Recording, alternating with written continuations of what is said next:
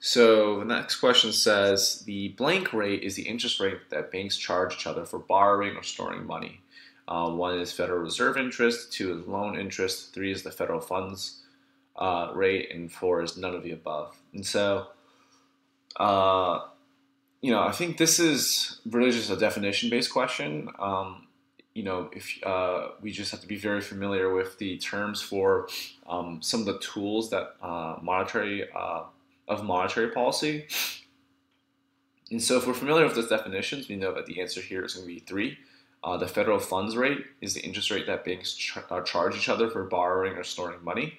And so this is kind of the idea that one bank might need to borrow money from another bank. And so the question is, we go to a bank for a loan. Who does the bank go for loans? So the question can either be they take out loans from other banks, or they can take out a loan from the Fed.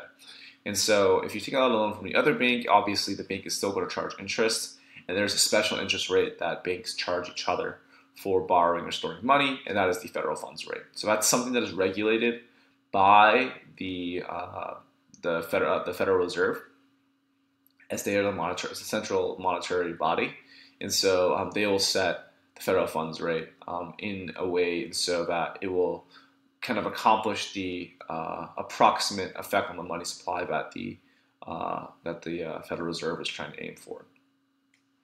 There's also something that is often confused. I think even when I was first learning this, I was also confused, is the difference between the federal funds rate and the discount rate. So it's important to note that the federal funds rate is the interest rate that banks are charging each other, whereas the discount rate is the rate at which people are charging banks. The rate at which the Fed is charging banks for overnight loans that you're taking directly from the Federal Reserve deposit. And so those are two slightly different things. And so just remember the difference of those when we're talking about the definitions. Okay, let's take a look at the previous tutor's answers. So previous tutor says the federal funds rate as well. And they say that the federal funds rate is the interest at which banks and other depository institutions extend loans to each other on an uncollateralized basis overnight. Reserve balances are held by banks and the Federal Reserve to maintain the reserve requirements.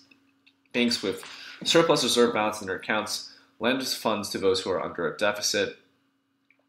The interest rates charged on such loans is known as the federal funds rate. The federal funds rate is a crucial instrument of the Federal Reserve's monetary policy and is utilized to influence the money supply in the market. Yeah, so this is a great kind of covering the basis. All we really had to know here was the definition. We don't have to really understand how the mechanism by which this affects the money supply. So this is a good enough answer for the purposes of this question.